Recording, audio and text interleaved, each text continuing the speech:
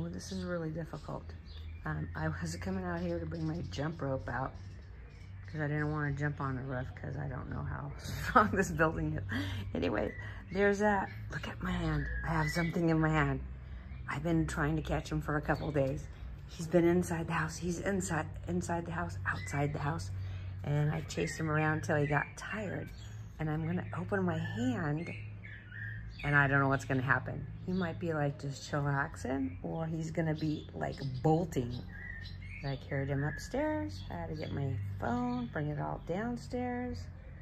And now we're gonna see what's gonna go on with this. It's been such a great day, okay? And I'm gonna open up my hand really slowly. It's a little tiny lizard. See him? It's a little gecko. And can we get a couple pictures of him? I thought, uh-oh, there he goes. Whoa! There he is. I think he eats the bugs. Whoa, whoa, whoa!